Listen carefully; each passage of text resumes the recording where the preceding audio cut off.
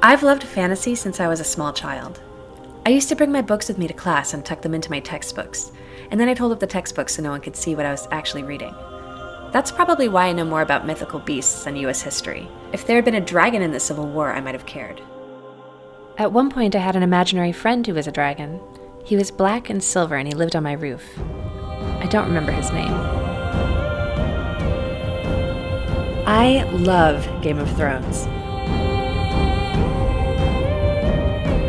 In honor of the season premiere, I decided to make baby dragons.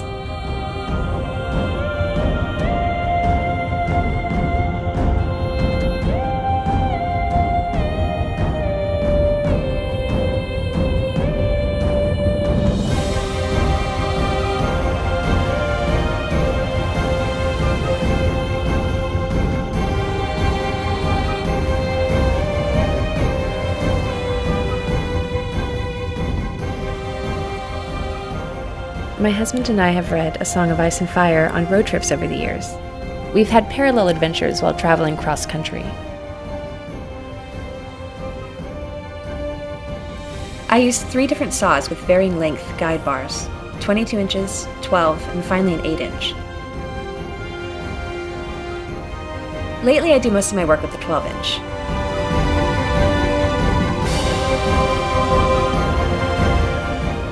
The 8-inch carving bar allows me to get some really fine details and saves me from having to rely too much on power tools. It also saves a lot of time. Check out my new power gouge. I'm still getting used to it.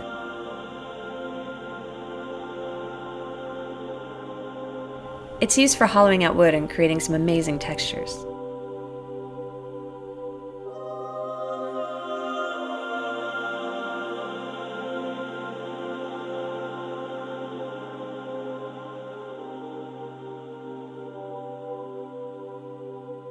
I still do love geeking out with the Dremel.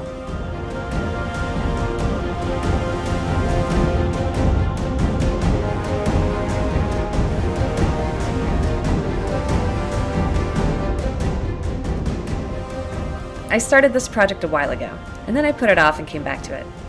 Art doesn't always work in a straight line. Actually, it hardly ever does for me. The most important thing is to keep up the momentum.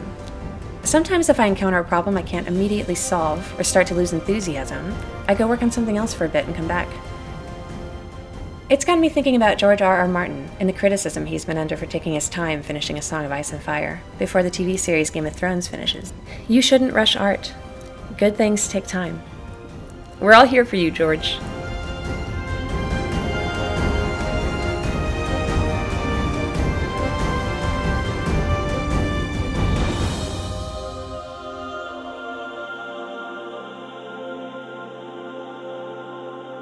If you've ever wanted a baby dragon, click this little guy to subscribe.